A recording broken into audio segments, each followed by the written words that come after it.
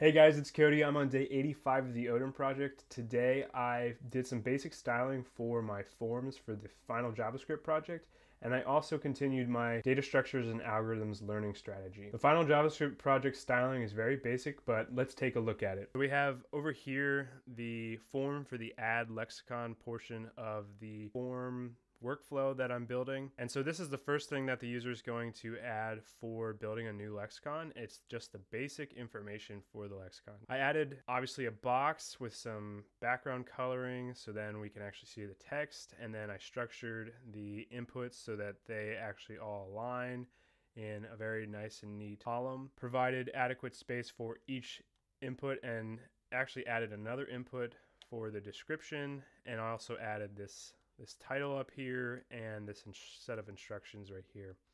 The description is going to be entered into the database as well, and it is able to be entered into the database. If we look over here, I have the description field that I added, this form instructions, this form title. So these are just adding elements, very easy stuff. Addition of the description to the inputs array is really all I needed to do to be able to allow the user to enter that to the database as well. So this form works. In addition to that, I have my errors down here. I'm just keeping the styling very basic right now. I'm not gonna do anything super fancy with those errors. That's pretty much it. So we see that with this new description, that is also being caught for not having anything in it. So I do want something for the description too. And we see if I have the user enter information and they click this button, which is now spanning the entire screen, that it will actually go to the next form, which I'll go into that in a second. But just to note, I don't have this completely optimized. Like I said, this isn't fully optimized UI here. There's going to be some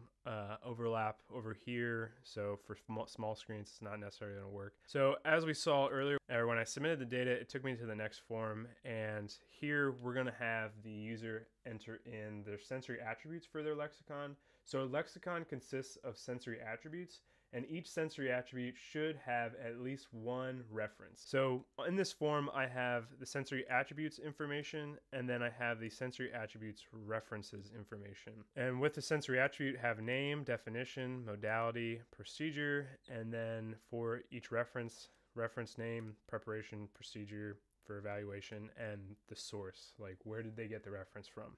I'm not finished with how I want to set this up. I may split this up into two forms. For adding sensory attributes for this initial build of a lexicon, I do want to do it one by one if there's going to be this manual process, so that they don't try to enter 17 all in on one page, one form, and then if their computer shuts down or something unexpected happens, they lose all that data and the time that they spent, because it's going to take a while to enter all that data in here. I'm going to split this up by attribute. I'm probably going to do a similar thing for the references for each attribute.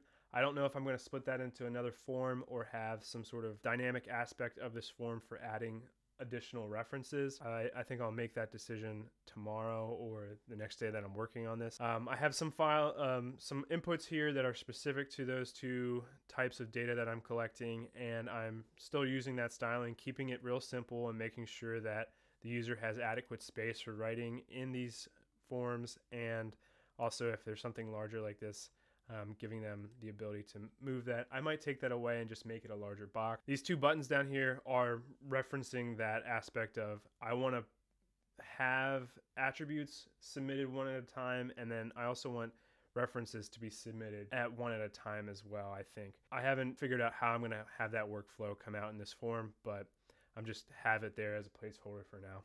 That's all I have for the final JavaScript project. For the data structures and algorithms, I continued reading the Python data structures version 3 of the Python DS3 course and textbook online. You can look Python DS3 up and you'll find it. I'm not going to go into exactly what I did because it was really just reading the first two chapters of the book, and it covered, you know, what is computer science, what are algorithms, what are data structures, and then also how to do a big O analysis on algorithms. So that's all I have for today, guys. Tomorrow we will have our weekly update.